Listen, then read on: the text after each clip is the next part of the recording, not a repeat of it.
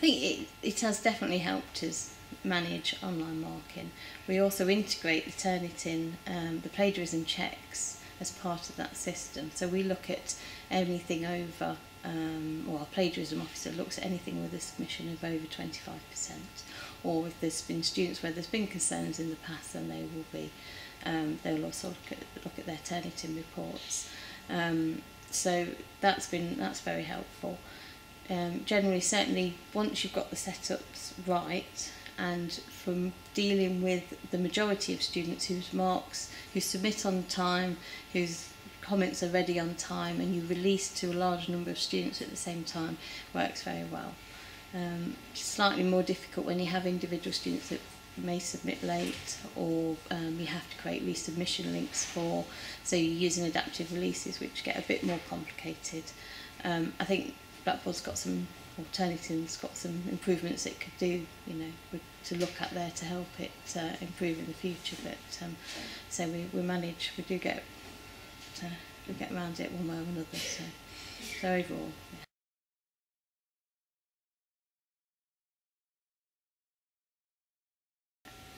I think just being able to manage the volume and the increased student numbers that we had, it became apparent the systems they were using couldn't cope with the numbers and the numbers of staff that were having to deal with the assignments. So we needed to find a solution that that worked for our students that were literally working online anyway, doing all their course, literally all across the world, and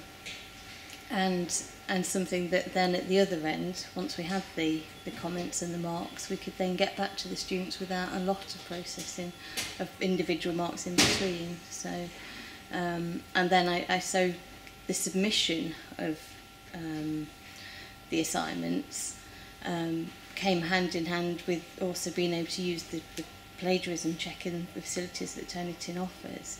So it's looking at ways that we could use Turnitin and also have a system to actually handle the assignments thereafter as well. So I think we started it nearly 2 years ago now for the students submitted online. I think previously they'd done them via email as attachments. I think generally feedback from students, they find it okay. We haven't asked a great deal on how they find it, but we don't get too many problems either from their end. They seem quite happy. They seem to have more problems at the other end when it comes to actually finding where their comments are and things like that. They would provide them advice, guidance where to go. So.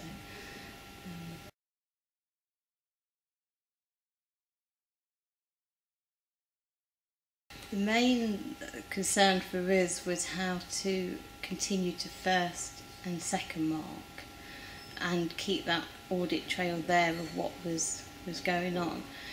In Turnitin, you only have the facility to record one mark through GradeMark. So we actually had a kind of bit of a team meeting and with some people from CDDU to come up with ideas of how to set up the system to manage the marking as well. So we had the actual submission into Turnitin was fairly straightforward.